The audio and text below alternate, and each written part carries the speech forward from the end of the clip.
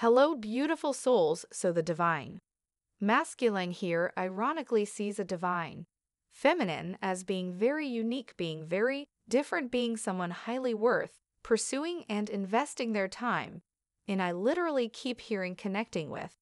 You, divine feminine, feels to this person like the opportunity of a lifetime, and yet they're in this strange kind of limbo energy, like are they going to seize the opportunity, or are they going to let it pass them by now? Even as I said that I could sense that this masculine knows if they do pass up this opportunity, they're going to be in deep regret. I am already picking that up right away, but let's turn to the traditional tarot and see what comes up now. Do keep in mind I channel many different people, situations, and messages throughout these readings, so always only take what connects with you personally. If you would like me to channel more specifically for you and your situation, I also recommend subscribing to the channel and liking the video, as this does allow me to pick up more easily on your energy. Okay, so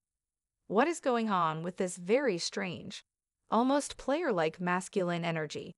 But that word player doesn't really describe the full picture of their energy, because deep down they have very genuine feelings. I almost feel like something may have happened with this person's mother or in their family with their father that caused them to not want to get close to anyone.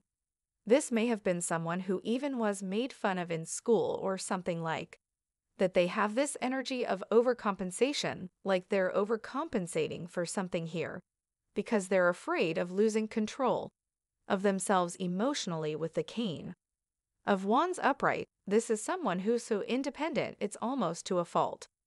Like they are so hyper-independent that they actually sometimes have a difficult time forging meaningful connections with other people around them. But again, this may all be a coping mechanism. Even that hyper-independence in this masculine may be a coping mechanism because of an inner child wound from their childhood where they felt misunderstood, they felt abandoned or rejected in some sense. Something about you as well has triggered that wound because they value you so highly that they are especially afraid of that perceived potential rejection in this particular case, which I know is so ironic. There's that very strange energy dynamic coming up of them valuing you and your energy so highly that they're afraid to approach you because they're afraid of the perceived possible rejection of getting too close to you or caring too much. But I'm hearing them say at one level, it's already too late, because even if they try to deny it to themselves, they already are in deep emotionally with you. Now the number 13 may be significant to someone. We also have the Death card speaking to a spiritual transformation. This person is very much at a breaking point in their life. Now this could be a rock bottom for them personally, professionally. Hello, beautiful souls. Whatever this was, it was emotionally affecting you more than you may have consciously realized. You may have had days where you couldn't get out of bed or where you felt extremely low emotionally, and you may not have even put together that this was actually connected to that particular experience. But I'm getting that for whoever I'm speaking to, these things really were connected. It's almost like this situation took you on a roller coaster of emotions for a while, with really unpredictable highs and lows.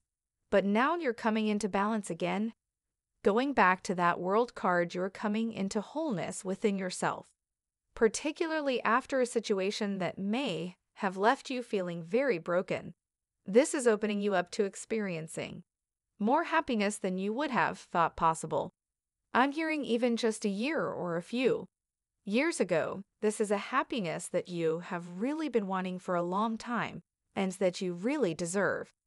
I feel a very happy era coming into your life as a result of this healing that's taken place. What is this happiness era coming in? And right as I said that we have the Six of Wands upright. Now this is a powerful success, some kind of victory, a triumph, I have to say as well. This car can connect with being in the spotlight, having fame of some kind. Wow. Very powerful cards at the bottom of the deck. It's almost like these cards coming out here are representing the powerful benefits coming as a result of this situation that you've healed from that. You may have never seen coming because we have the star. We also have the Four of Wands here. So what I'm giving is that you are going to be very successful or already are experiencing a great deal of success, doing something that is deeply connected to creativity or spirituality or a combination of these things. This also could be some form of healing. So for some of you listening, you might be in the medical profession, you might be into alternative healing, holistic health. You may be someone who is sharing something motivational, inspirational, spiritual, or creative online or in public. And I'm seeing that you are going to begin to see a picking up of success in these areas if that hasn't happened already, and I'm hearing you're turning heads, like you are attracting attention with. However, you are using these gifts of creativity, of healing, of spirituality, whatever this is for you. And it's almost like this puts you on an emotional high from having such success or receiving such reward in a sense. Whether that's people beginning to notice and connect with you or whether that's some material thing for you. This is so fulfilling to you, not just materially, but also at a soul level. For whoever I'm speaking to hear this really feels like connecting your heart with your intuition and then channeling it into something that's highly material and visible and also brings with it a lot of success from divine muscular type. Yes, if you believe